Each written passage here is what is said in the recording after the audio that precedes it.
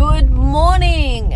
It's a bit of a weird morning this morning. I've got roughly maybe 50 meters of visibility at the moment. I'm just going around the ewes that are lambing, and then I've got to go check everything today. We got about 17 mil of rain yesterday.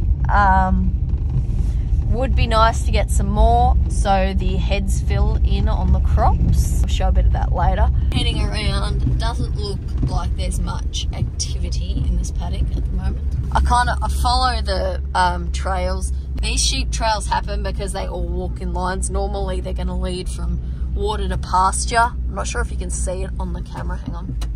Can you see it? Maybe, maybe not.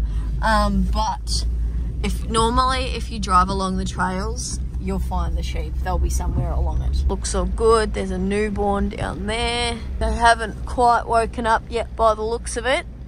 A lot of them are still in their sleeping spot. Oh, this is the paddock where people said, do these sheep not have any shade?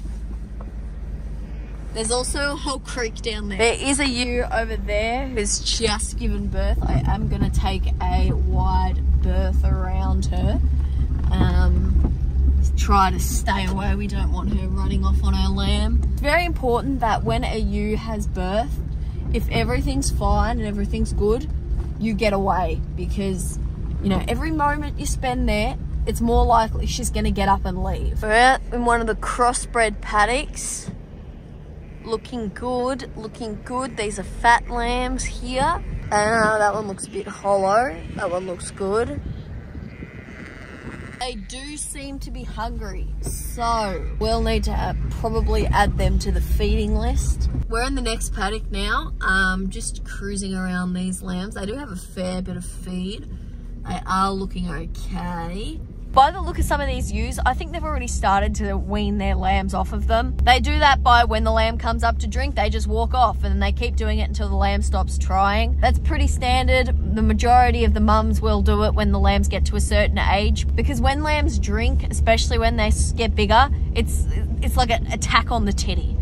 They're very brutal. I've seen like twins come up and drink off mum, and their mum literally goes backwards because of the force of the lambs. They're very over the top. So this is one of our barley crops. As you can see, there's oats in it. I was talking about the heads needing to, this is the head of the barley stalk.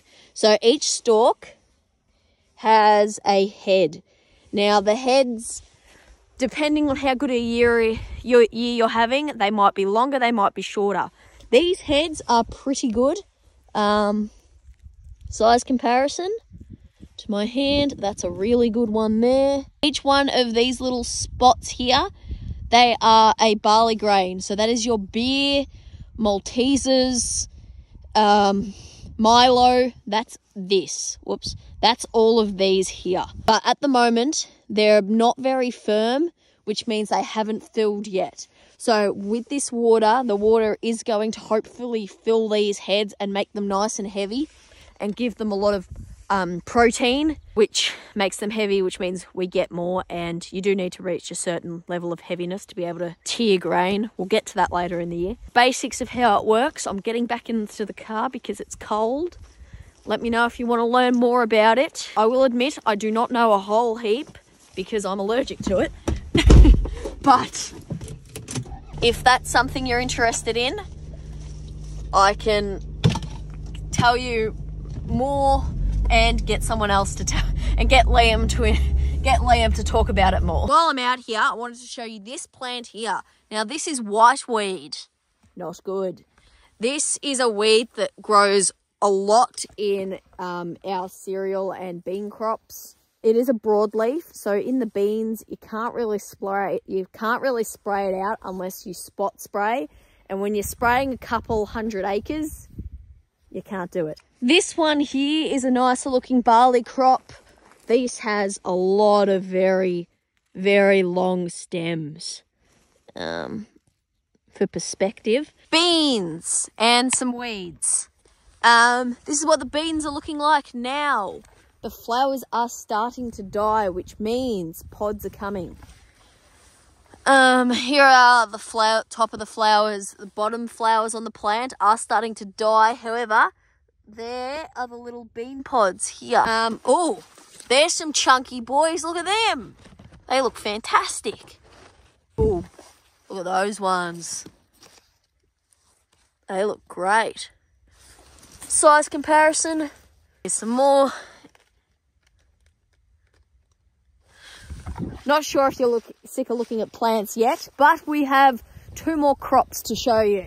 Late oats. In here, these are the oats that weren't germinating. They have started now. We do have a collection of cockatoos eating them, which isn't good, but what can you do? They're just up there this morning. If you get a good crop, which this is shit, over here's shit, but better than back there. If you get a good one and you got this, that doesn't look too bad. That's what oats look like when they're little. It looks like grass because it's a grass crop. Okay, so this is the last crop I'm going to show you today. I'm sure you're sick of it and you've already skipped. But if you haven't, let me know in the comments. Our production's also 30% crop, so I'll show you this as well. This is wheat. Looks great for the most part. Here are the wheat heads. Similar situation to the barley. We need water to fill the heads. They are starting to look pretty good. Size comparison, pretty good, looking good. There are some longer than others. The heads are still haven't quite filled, but they do look like they are starting to. More ewes and lambs, all looking good. These are going to be crutched next month.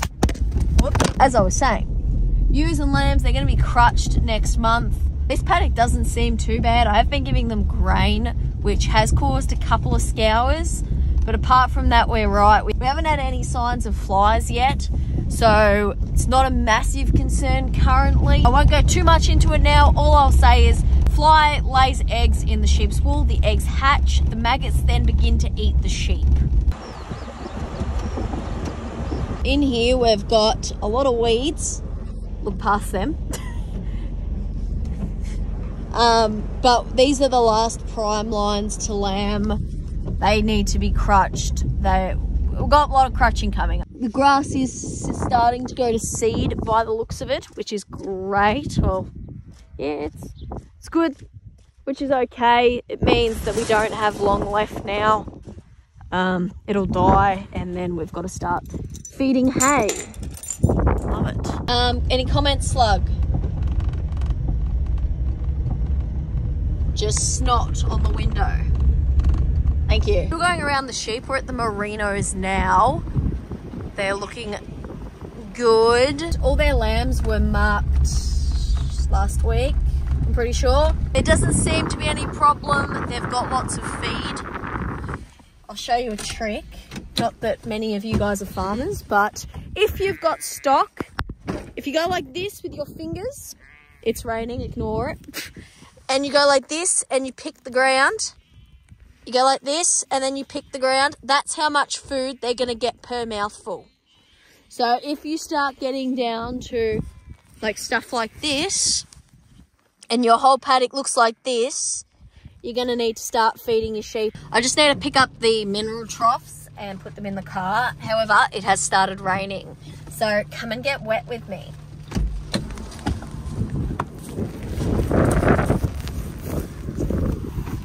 Oh, I'd flip it over. I didn't even think of snakes. I suppose it is raining, so we're pretty safe, but shit, that wouldn't have been good. Oh! Leave. Goodbye. Oh, he's still alive. Oh well, enjoy your life, dude. Sorry I waterboarded you. People seem to like you more than me. She's like, of course, why wouldn't they? Are you a bit cold, typo? These merinos are all looking fantastic. As I addressed in another video saying about how, you know, most of our sheep are fine. Look, they're fine. It's just not interesting me zooming in on merinos. They're probably the most boring creatures on earth. There you go, thrilling merino content. This is the nipple bucket, the bucket of thy nips that we use to feed the lambs. We have the big ones over there eating grass for the day. And then the littler ones that aren't quite eating grass yet are in here.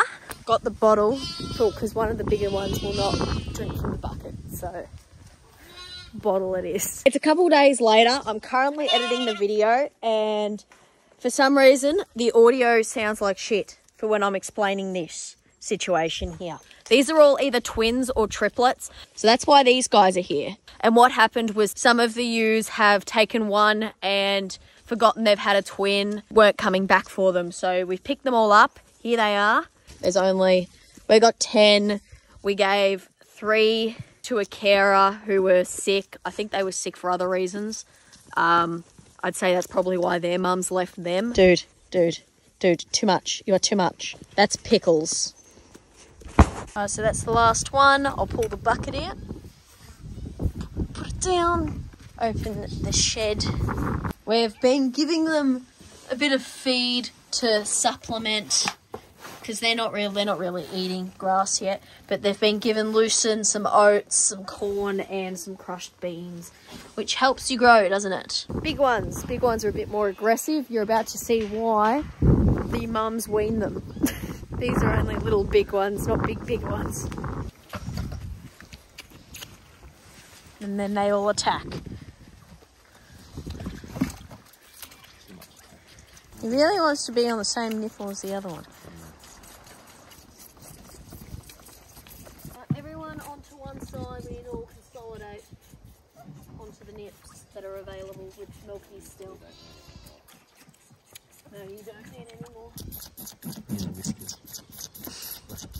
Is their mix. They have more lucerne in theirs and then less grain. I think they, at this stage, they prefer the lucerne more to the grain, but they won't in 2 months. The rain is still coming down. Great news for the crops. Not so good for you because we're not really doing anything. Truck's out because it needs to be washed. We took the rest of the dry ewes to market, so now we've only got to do the old one. The end of the year when the lambs are weaned. See what else we can do today.